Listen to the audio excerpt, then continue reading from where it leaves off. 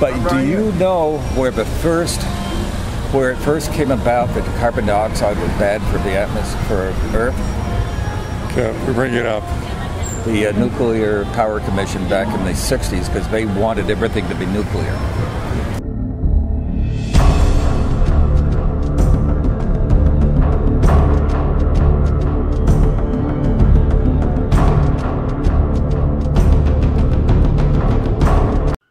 Well, one of the things I really love about being out there in the streets is from time to time, just from happenstance, you're going to run across somebody that's the real deal.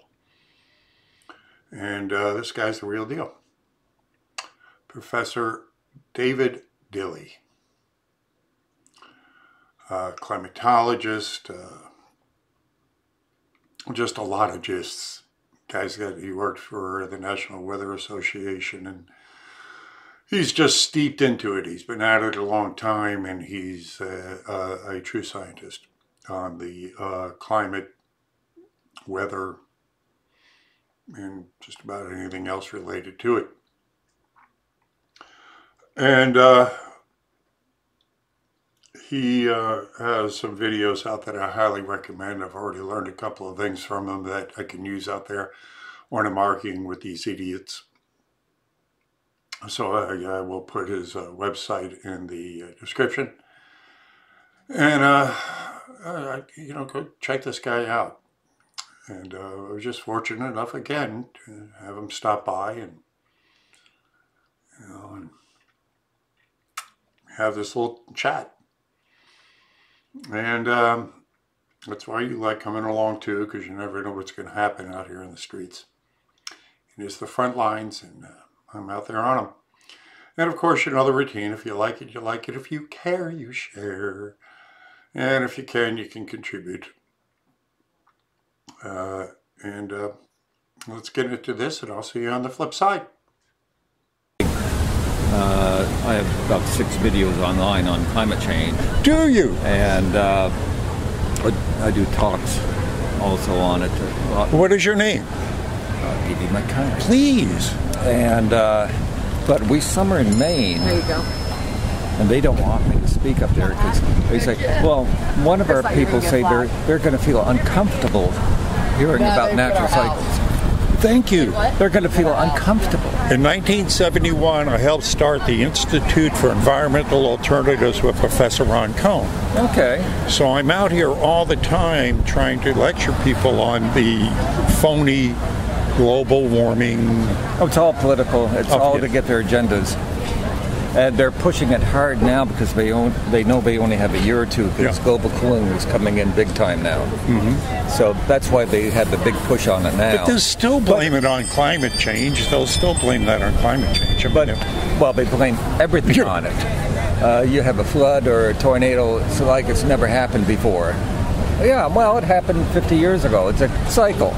I mean, come on. Now, I have to ask you about this. Yeah. Because I've done some studying on this, and I've had some other people that are involved with this.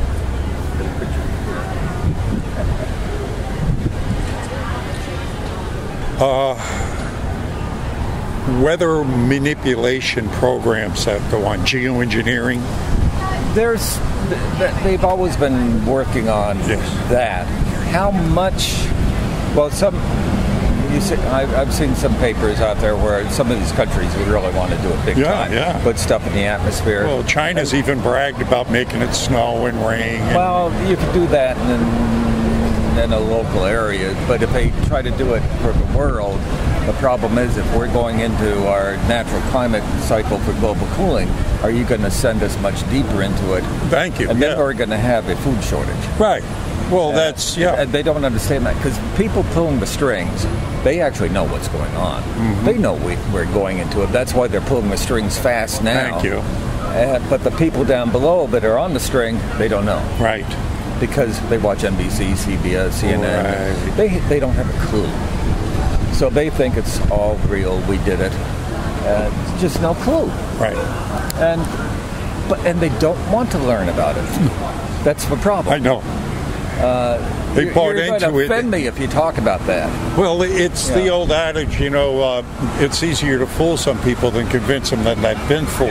Yeah. And the people that have bought into the whole, hoax don't want to be, admit that they've been fooled. Yeah. So, they'll die or, the oil people bought you off is what they'll, Well, that's what they try to say. And I don't go into blogs anymore because they just attack you personally. And although I have no money from oil companies or anything, that's their first thing. Yeah. Well, you're being paid by me. Yeah. No, I'm not. I absolutely have no contact with them. Right. But this is what they do. They just put out their lie and try to smash you. And that's their only defense. When I'm up in Maine during the summer, I'm often on the radio station up there, but it's the Fox radio network from Maine. And they call around the country trying to get someone to come on and debate me. Right. No one would. That's what I was just going to bring up. Because they won't debate. I think they will not debate. I try to get them in debates out here. They won't do it. And they won't do it. They can't do it. They can't defend it. Yeah. Because they don't want to go prior to 1850 or 1930. They don't want to see anything prior to that because, there's cycles. I don't want anyone to know about that. I had a guy last week, total leftist, and he's, you guys don't believe in global warming. I says, no, I believe in global warming and cooling, but it's not man-made global warming and cooling because it's cycles. I says, and I brought up the fact that I helped start the institute. And he goes, well, you don't know who you're talking to. And he says, I got a PhD in climate psychology or climate science. So I says, well, great, let's have a debate. Wouldn't do it. No, they won't do it. Wouldn't do it. And that's what I bring up when they argue with me. I says, see if you can find a debate anywhere on TV, on the internet, on colleges, anywhere where a climate global warming believer will debate with a skeptic. Mm-hmm. And you can't find it.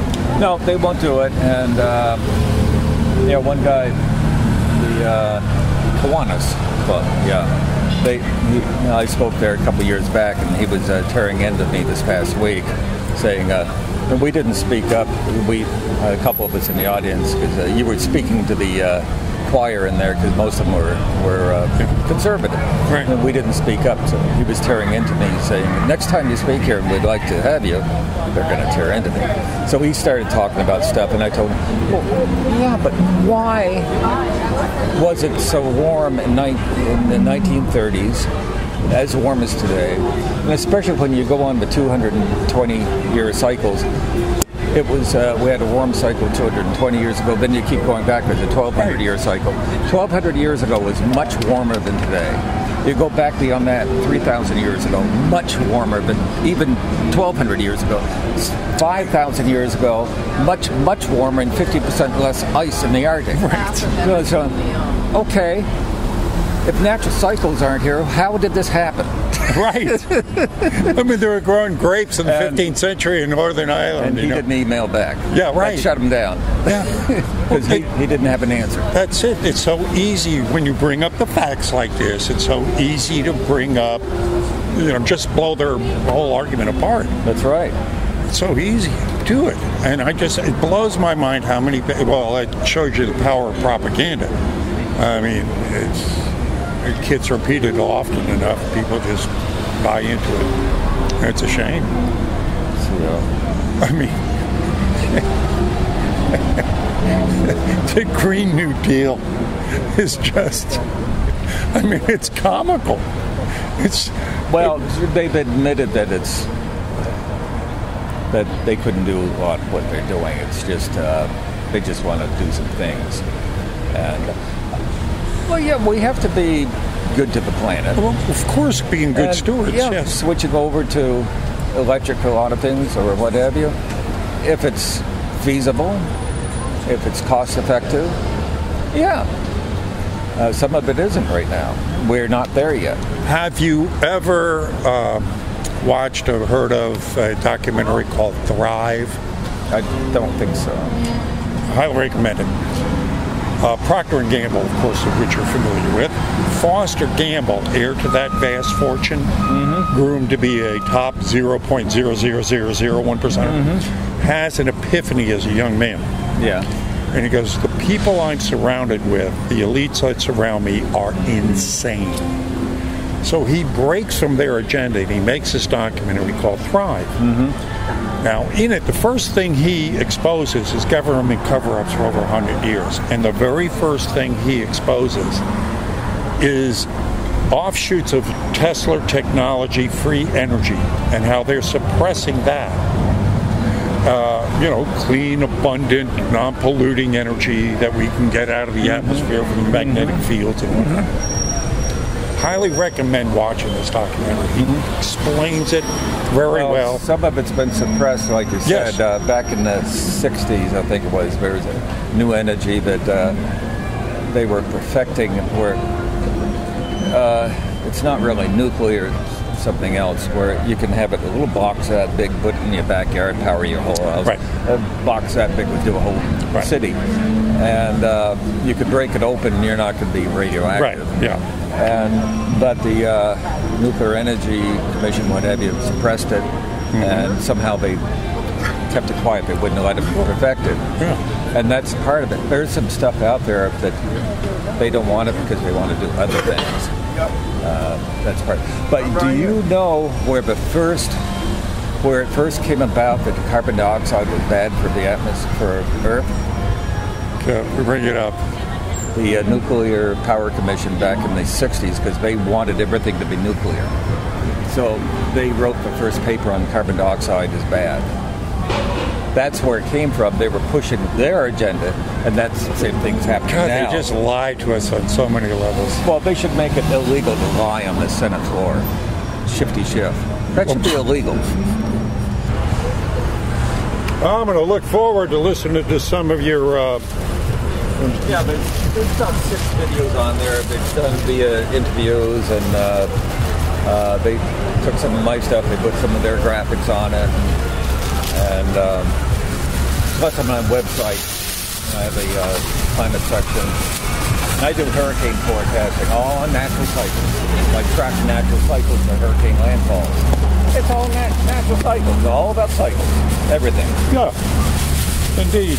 Are you familiar with Lieutenant Ben Livingston, or Ben Livingston? Have you heard of him? He's known as the father of weather weapons. No. Yeah, he when Eisenhower started the Department of Weather and Climate Modification in '54, he took that and became known as the father of weather weapons, and he perfected the use of them. And we used them in Vietnam from '68 to '72. Yeah. And when that was leaked out, the UN passed the UN Weather Weapons Treaty banning the use of weather weapons. When Katrina happened, he was on Alex Jones' show InfoWars, and he said, if you would give me 4 planes, I could have knocked that hurricane out. Since then, they've decided not to do that because they don't know. They say we could make the hurricane worse. Yeah, well, that's what I'm saying. When we go around screwing with Mother Nature, I don't think we have. No. That's we don't know what's going on there. Yeah. Okay.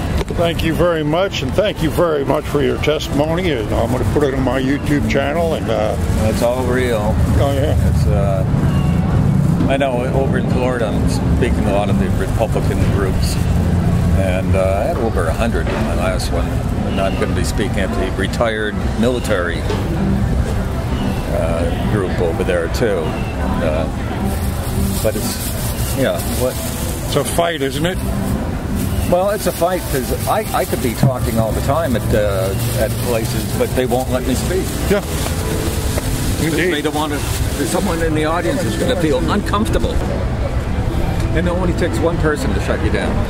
That's the problem on today's society. One person. Yeah. Well, the other 40 want to hear you. Right. But one person says no, so I know. You can't do it. I know. But I still have a lot of faith. The truth always prevails. It will eventually. Well, eventually they're going to be proven wrong, right? Oh, wait until this. I mean, the weather ain't going to. The cold air is really banking up. We've already got some nasty winters coming. Yeah. Nasty winters. This one, you think this one will be bad? It'll be nasty. You got $3? Sure. Okay, nice talking to you. Thank you, Professor. It's a pleasure. Well, there you go. There's Professor David Dilley. Again, go check him out, please. If you want to gain any knowledge on how to combat the believers out there in this hoax, the man has, he has the creds. He has the creds. So again, thanks for stopping by. I appreciate it. Share this video. And if you like it, you like it. And if you can contribute, please pray for me out there. Things are getting stranger and stranger the closer we get to this election. Now that the